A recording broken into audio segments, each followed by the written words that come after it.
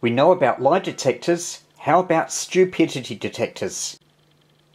Stupidity detectors don't grow on trees.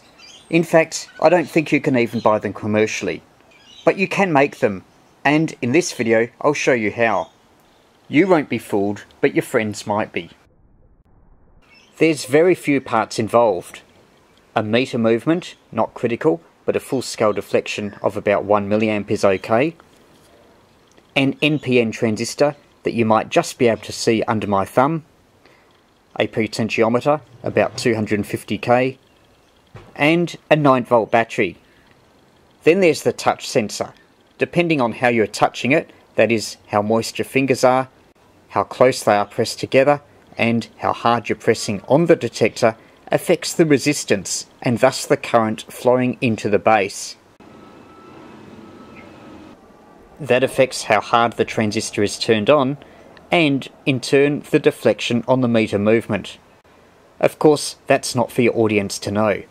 That's why I've got the touch plates behind the instrument. And as for the potentiometer, that's like a sensitivity control, so you can measure different levels of stupidity or if the moistness of your fingers vary. You set it so that when you're pressing hard, it's reading full scale deflection. So you can then lighten your touch and the meter needle swings.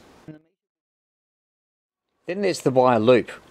Of course you and I know that it does nothing, but for your audience, that's your probe that you can put on a video, movie, book, or even a person in order to measure their stupidity.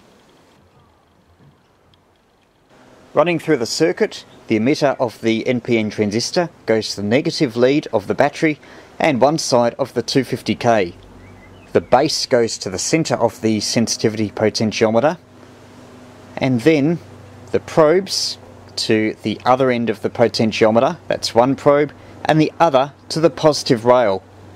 The meter connects between the 9-volt battery, the positive rail, and the collector of the transistor.